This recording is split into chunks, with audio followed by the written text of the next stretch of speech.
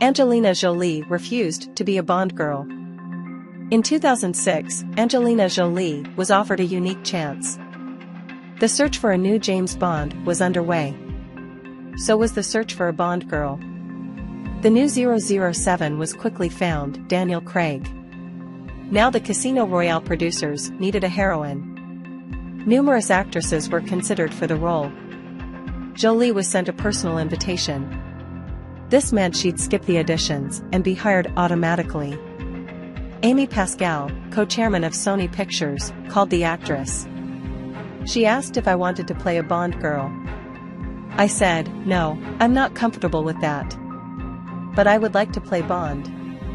Julie never got to play Bond, but she got the next best thing. In Salt, she played a similar female agent, Evelyn Salt. That role was originally written as Edwin Salt. It was supposed to be played by Tom Cruise.